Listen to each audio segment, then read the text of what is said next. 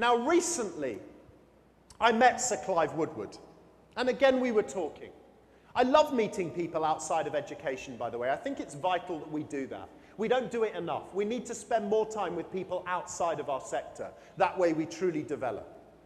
So I was talking to him, and I said, tell me about how you did it. He said, well, I didn't really do anything. He said, but I'll tell you about a core philosophy, and it's one that really resonated with me. He said, when I took over the England rugby team, he said, I sat in my office, and I called in the players that were in the squad at the time, one by one, and I interviewed them. He said, now I brought in one young man, he said, who played in a particular position, and I did it with all of them, but I'll tell you about this young man. His name was Matt. He brought him in, and he brought him into his office, and Matt, who was an international rugby player, came in, and he was nervous because he was stood in front of the new boss. And the new boss, Clive, had got flip charts on either side of him. And he said, now Matt, he said, I've analysed your performance. And on this flip chart here, I've ranked you as to where I think you rate in the country of people who play in your position.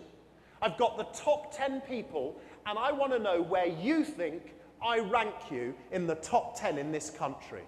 And Matt stood there like a naughty schoolboy, and he said, I don't know, boss. But I hope it's pretty high, because I think I'm pretty good. And he said, well, let me show you. And he put the flip chart back. And he said, in my opinion, in this country, you're the #1 player in your position. And Matt stood there and he went, thank you. He said, that's it, you pleased? He said, yeah, I'm really pleased. Thanks, boss. He said, are you really pleased? Yeah, I'm really pleased. No, that's interesting, Clive said. Because on this flip chart, I've ranked the top 10 players in your position in the world. Where do you think you rank on that list? He said, I don't know. And he pulled back the flip chart and he said, you rank number 9. And he said, this was the philosophy, Richard. Because I said to Matt that day, I said, Matt, in 2 months' time, we begin training for the World Cup. And I'm going to choose my players. He said, so here's what I want you to do. He said, I'm going to give you 1 month. And in that month, I want you to go away and analyze why I think you're the number 9 in your position in the world. And then when you've worked out why I think you're the number 9 in your position in the world, I want you to put together a training program that you think we can give you, me and my coaching staff, can work with you on to turn you from the number 9 in the world to the number 1 in the world. You've got 1 month to do that for me. He said, okay, boss. And he went away. 10 days later, there was a knock on Clive Woodward's door. And he opened his office door and Matt was stood there 10 days later. He said, boss, I've been away, I've done the analysis and I've put together the presentation on what I need from you and the coaching staff. Can I give you the presentation? And Clive said, so he sat down and he went through the presentation and I brought the coaching team together and he talked us through exactly what he needed in order to move from 9 to 1. He said, Matt Dawson, I knew that day would be the number 1 in his position in the world. He said, I'll tell you what's more. He said, half of the squad at the time, I kicked out. They never played for me again, even though they had more natural talent than half the other players in the United Kingdom's rugby squads. They never played for my squad. He said, because I'll tell you what that exercise taught me. He said, which I believe is the most important thing if you're to achieve excellence in anything. He said it's the ability to understand how to learn for yourself. Too many players, he said, in my squad were dependent on my coaches to tell them what they couldn't do and how they needed to get better. He said, I knew if I was going to have a team that could go onto a field and win a World Cup, that every one of the 15 players in my team needed to be able to analyze their own performance and understand what they had to do to improve it immediately. And as I finish my rant with you this morning, I would say that has to be our number 1 challenge. And again, as you sit and analyze your universities, and you think about the future, and you think about the qualities of your teaching staff, What we don't need are brilliant teachers who tell students stuff. What we need are teachers that have the skill to help our students learn for themselves. If our students can learn for themselves, they can become self-managers. If they can become self-managers, they have a chance of not just surviving, but thriving in the complexities of the 22nd century. And who knows, one of the students in your universities today could go on to become a person that finds the cure for AIDS or the solution for cancer.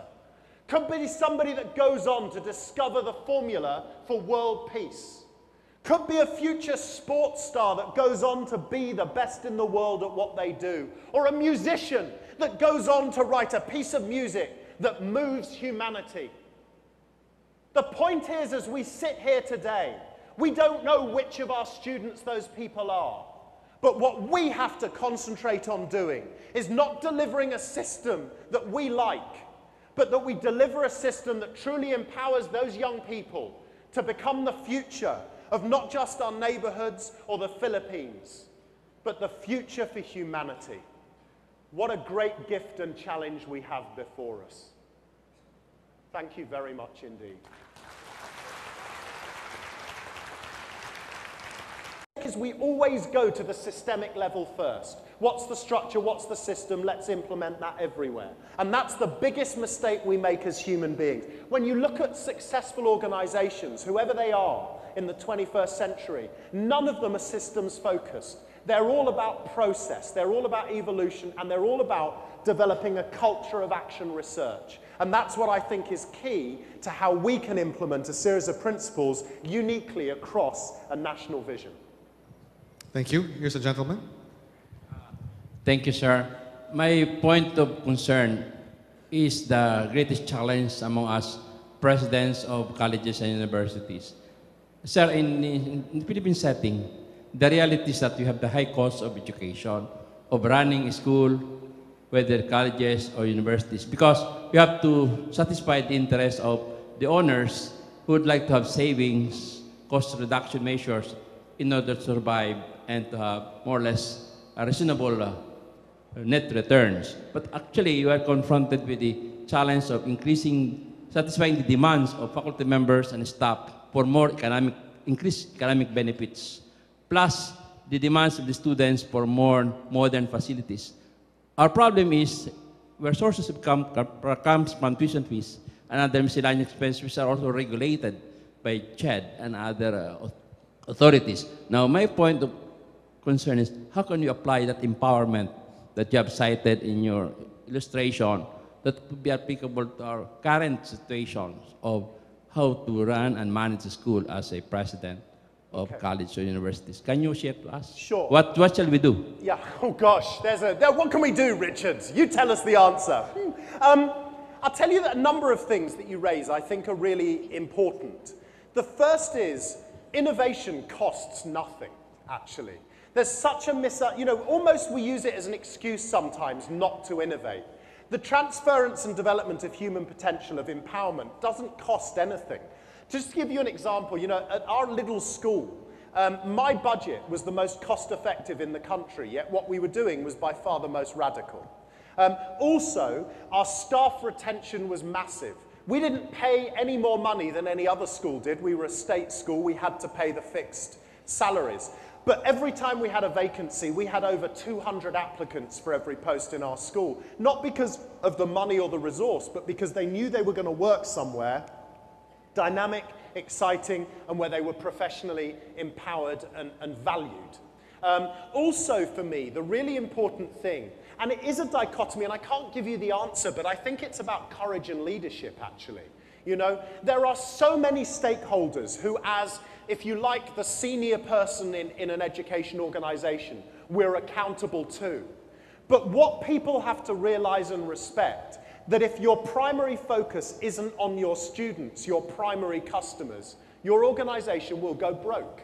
If you think about commercial organizations, if they just focused on shareholders and managers and the people in the company, rather than focus on what the customer needed and wanted, and the customer stops buying the product, you can have the best structured management system, the most lucrative pay in the world, your company will go bankrupt. And so for me, it's about courage. It's about an understanding that if you invest in the climate and environment of where you're working, people will want to work for you no matter what. You know, it's very interesting that CNN about 10 years ago did a major survey into job satisfaction. And the findings were explosive. Because what they did was they went around hundreds of major US companies saying, what are the main causes for job dissatisfaction? And they anticipated that salary would be in the top 2 or 3. When the survey was produced, the salary was the 10th most important reason for job dissatisfaction. Number one, and clearly number one, was the inability of the leadership to show vision in practice in a sustained way. So for me, as presidents, my suggestion would be, and I know it's not some great, huge answer, is that you have to focus on being the keepers of the vision. You have to be the people that drive that vision into practice. And as the leader, you have to have the courage to make sure that you don't allow your focus to drift from that core purpose. And if you hold on to that core purpose and you drive that vision into value, then actually all those other facets around you will take care of themselves. And if you have stakeholders that are still complaining, then they've got the problem, not you. Richard, maybe I can ask a question that clap, clap, clap. Don't hesitate. They're hesitating. They're shy. Yeah, maybe it's a question on everyone's mind because everyone runs a university or a college, which also might face similar problems like Grange did. We coming from a low-performing situation. But, you know, just your ideas, I mean, converting a Disneyland for 7 to 11-year-olds is very different for creating a Disneyland for 18 to 22-year-olds. So if you were in a higher education, if you're in a higher education institution, what would the translation be for a college or university? Okay, first of all, I'm 46 years of age, and I want to go back to Disney more than my children do. The really important thing for me, again, are the principles, right? There's no reason. One thing that any education organization can work harder at doing is creating learning experiences that are rich in context. So rather than having a lecturer stood at the front of a room with 50, 60, 100 students telling them stuff, it's designing learning experiences where the students are deeply interactive. You know, one of the reasons for the rise in online learning, and particularly the blended classroom, is because what that's actually done is transferred control to the students. Students choose what, how, when, what they're going to do, how they're going to do it. And for me, at the core of it is that sense of empowerment. So in the higher ed institutions, there's the principles and the challenge is the same. How do you create an environment where traditionally we have experts and professors that stand and share their knowledge? How do we create environments which are more about that experiential learning? Because as was said in the previous keynote, you know, all evidence will show that the most powerful learning is learning that you've experienced for yourself. How do you stimulate the senses in that learning experience? How do you stimulate touch and sound and smell and sight and all of those other things as well? And of course, that's what Disney does so well, and that's what's so powerful about the greatest learning. And whilst you wouldn't want your kids necessarily building a town and pretending to run it, the principles of that contextual and experiential learning are exactly the same. How that looks like in a higher ed institution is up to the experts who work in higher ed, but it's those principles that I think can make the difference. Okay, I have time for one more question, please. It's open, go ahead. Okay, I just want to thank the speaker. You know, I've been in education for, I forget how many years, but I started with preschool education. I met John Holt, and, you know, one of my heroes of the 60s. And I thought, you know, you have managed to reignite that fire within me. The idea that there should be joy in education. And as presidents, you know, and school leaders, we only have so much time. Our plates are full. What should we do? It's people building. I have found that out.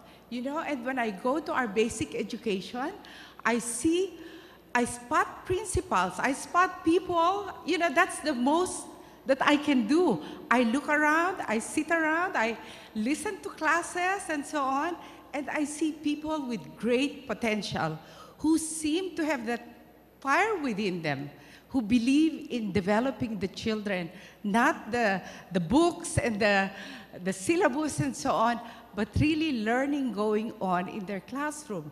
So those people I try to put into positions of influence. It's really people building in the end. Again, it's people building and really having that critical mass within the school that believe and share the vision with you. Thank you very much. Thank you. But that really wasn't the question. But I loved it anyway. It was wonderful. So shush. Oh, okay. So again, I have room for one more question. Just one. Yes, the gentleman in blue, please. There's a microphone here. Yes, I really appreciated the talk that you gave. I came back to my hometown grade school, alma mater, 10 years ago to help out and hopefully reverse a situation that is more than happy. But sadly, even with all the optimism and idealism that I have up until now, I feel like we have not succeeded as of yet. Yes, we're trying to change. I'm trying to bring in the progressive paradigm into our local school in Santa Cruz, Laguna. And we've met so many oppositions, even from parents. My question is there a way to change the way we assess how the kids have learned? Because I think we're happy with how the activities in our school have made the school for our students happier. But then again, at the end of the day, we're gonna have to comply with all the tests that they need to pass. And then one of my observations is that